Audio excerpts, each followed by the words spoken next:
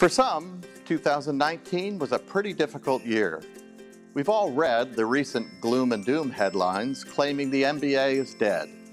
As 2019 comes to a close, I'd like to pause and think why, against this pretty dreary landscape, the Robinson College has managed not just to survive, but thrive.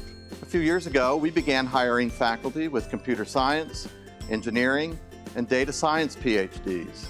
These interlopers are trained in the disciplines that are revolutionizing business. They've enabled us to add interdisciplinary career pathways to our MBA. Our corporate partners told us a traditional MBA is no longer enough. We listened and we pivoted accordingly.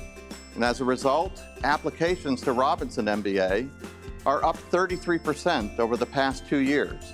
Robinson attracts one of the most diverse and talented student bodies of any business school in the country. This past fall, a team of Robinson students placed second in the National Black MBA Association Graduate Case Competition, one of the most prestigious business case competitions in the country. It gets even better. Robinson's National Black MBA team is placed in the top 3 a total of 4 times over the past 6 years. No other school in the country has even come close to that record. And the Financial Times recently ranked our executive MBA as the top public program in the Southeast, 4th in this region, and 18th amongst all U.S.-based programs. So my response to the Scrooge-like headlines?